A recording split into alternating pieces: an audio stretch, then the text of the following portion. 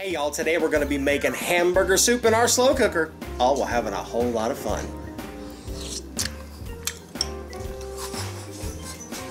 It's hot.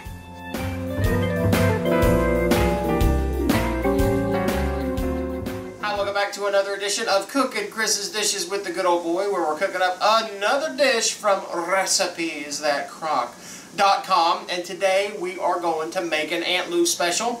This is hamburger soup. Now, I know there is a cheeseburger soup on the site. This is not like that. Think of this more as like a beef vegetable soup, kind of like you'd have, or a stew.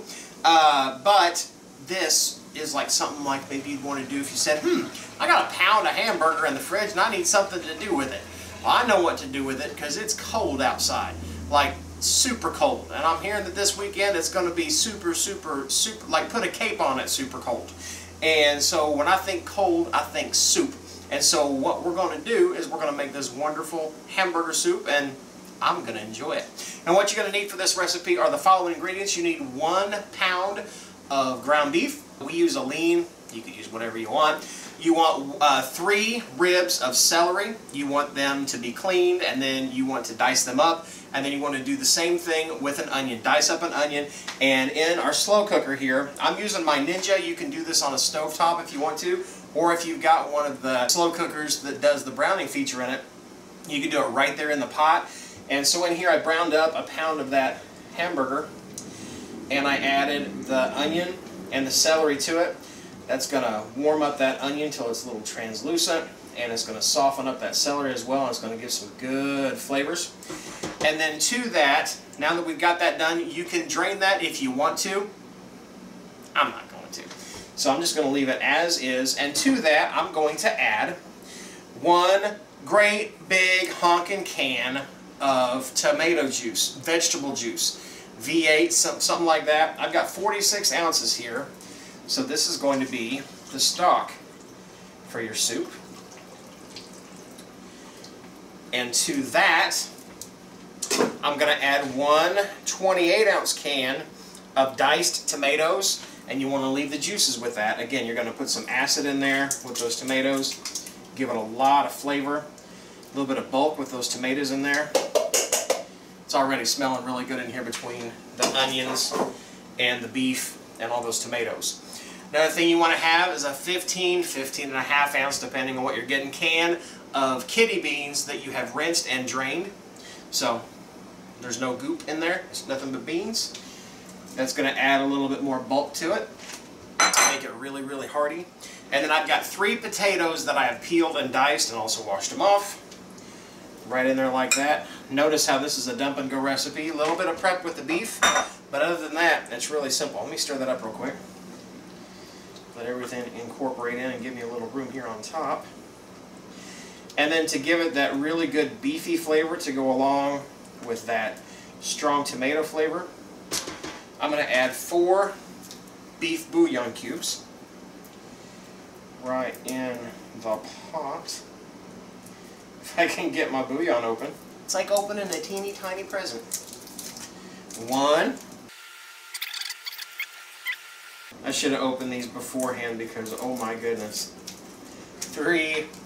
See if I got my practice down. See if I can get this one faster. Oh, I think I got this one. And 4, there you go. 4 bouillon cubes. And then to add more flavor to it, we're going to do a 1/4 teaspoon of garlic powder. You got to make those sound effects when you do that, right? At least I do. You're going to add a 1/4 teaspoon of garlic salt, so it's going to be super garlicky, and this is going to add some salt to it. See if I can make that sound again. Just like that. And then salt and pepper to taste. I'll add just a few twists. 5, 6, 7, 8, 9, 10, 11, 12, 13. And then I'm going to go easy on salt itself because we've already got that garlic salt in there, but this is also a big dish. So I'm going to add a good strong pinch in there. And that's all I'll do for now because, again, this is one of them family meals. This is a lot of soup. And so I figure people can salt and pepper to their taste, maybe some hot sauce in there. maybe some red pepper flakes, just whatever you want to do. But look at that. That is a hearty hamburger soup. Again, you're just making a soup, like a beef soup, beef vegetable soup. Look at them taters swimming around. Get that all stirred up good. And now what you want to do is put a lid on it, and then you want to cook this. You can cook this on low for 8 to 10 hours, or you can cook it on high for 4 to 6. What you're looking for mainly is to make sure that your celery is soft as well as your potatoes. The longer you let this cook, the more those flavors are all going to soak in together. So 8 to 10 on low if you can, 4 to 6 on high if you don't want to take that much time. But we're just going to show you what it looks like, and I'm going to show you with my face when I see what it tastes like in 3, 2, 1. And we are back, and the 2 words y'all want to hear are the 2 words I want to hear. Soup's on! And this is what we got. Nice steaming pot of soup. It's probably going to fog up this camera a little bit because it is steamy. I just shut it off. I'm using a metal ladle in my wife's nonstick Ninja. I'm going to be super, super careful. I want to show you, I'm probably going to have to pull this off of here because I would imagine that that is all kinds of fogged up yet. I'm going to take a fork. If you look right there is a tater, and you'll know that your soup is done whenever, that's better, you can take that tater, that fork, and just run it straight through that tater, just like that. That soup is done, y'all. Let's go ahead and get me a bowl of it because I have not had lunch yet. I've been taping all day and I haven't really had a chance to eat anything yet. Some things are still cooking, but this is good to go. Now, one thing I'll tell you is those potatoes, the starch from those potatoes will thicken that soup up quite a bit. So to me, it's kind of like a hybrid between a chili and it's just a real thick, hearty soup though. But don't take my word for it, make it yourself. And if you need more proof that you need to believe me, watch me take a big old bite of that. Let me get some celery, some of them beans. Of course, the meat, I chopped it really fine since I'm going to be the one eating this. So the meat's all throughout there. Let's see how it needs salt or not.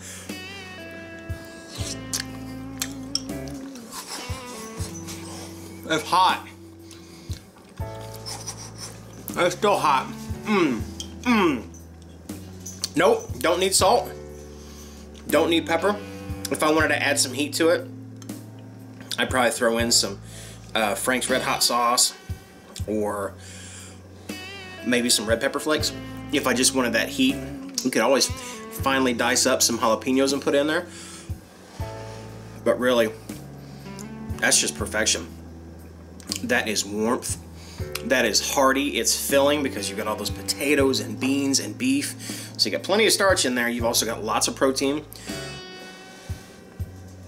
The tomato juice that I put in there along with those diced tomatoes give it that acidity to go along with the heartiness of that, of the rest of that soup. That's potatoes especially.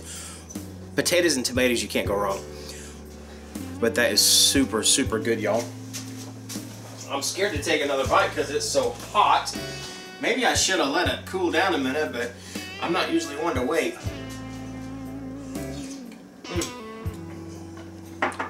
So instead, you'll see me make this face. That is a winner, y'all. Good job for writing that recipe post, Aunt Lou. That is super, super good. Super good. What also would be super good is if you gave us the thumbs up down below if you're liking these videos. And also, if you have not become a member of the Crock Posse, then click the subscribe button down below and become a member of the family we call the Crock Posse. Also, make sure you click that little bell next to the subscribe button called the ding-a-ling. That'll let YouTube know that you want to know as soon as we put up a new video. And the most important thing here, y'all, is to laugh often, eat good food, and speak life. See y'all.